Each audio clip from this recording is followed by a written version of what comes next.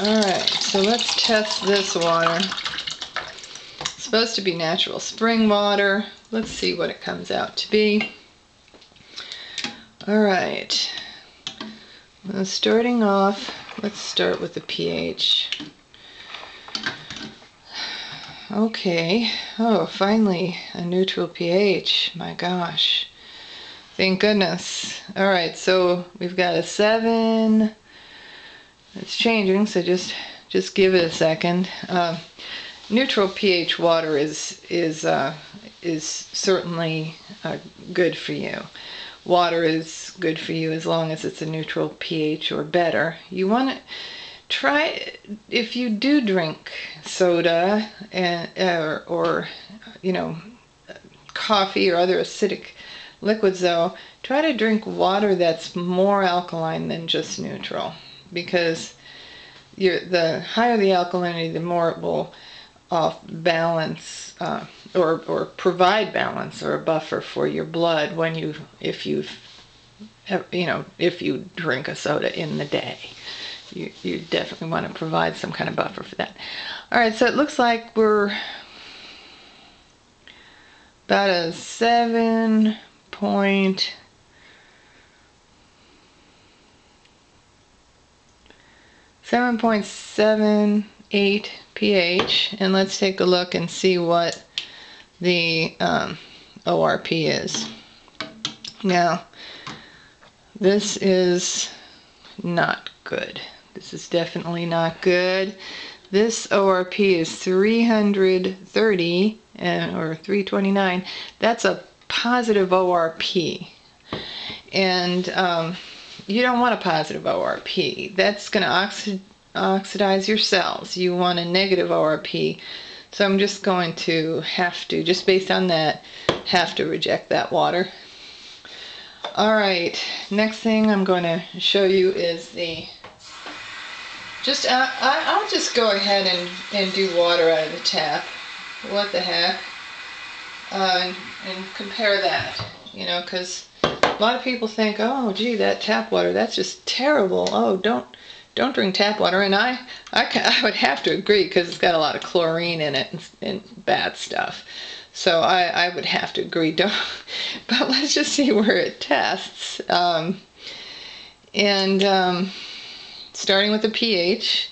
Now, St. Louis does treat their water and filter it pretty reasonably. It's got a 10.21 pH. So that's what I'm talking about as far as the pH of the water that you want to try to drink, something up in that range. Now, ORP, though, that's not good. 282 positive ORP. That's going to, again, like I've been saying, that's going to oxidize your cells. I'm just going to have to reject that water. So let me get another cup out here, and let's just test water from the ionizer. Now, this is a Jupiter Melody water ionizer, and what happens is the water goes through the ionizer, and there are platinum coated titanium electrodes, which are very expensive, by the way, that the water goes through, and a little bit of electricity goes into that in the making. And what happens is it splits the water molecules from a pretty large cluster of 13, and it splits it down into a cluster of about 6 or 6, let's say. And that makes it so it makes it wetter water, if you've ever heard of that term, wetter water.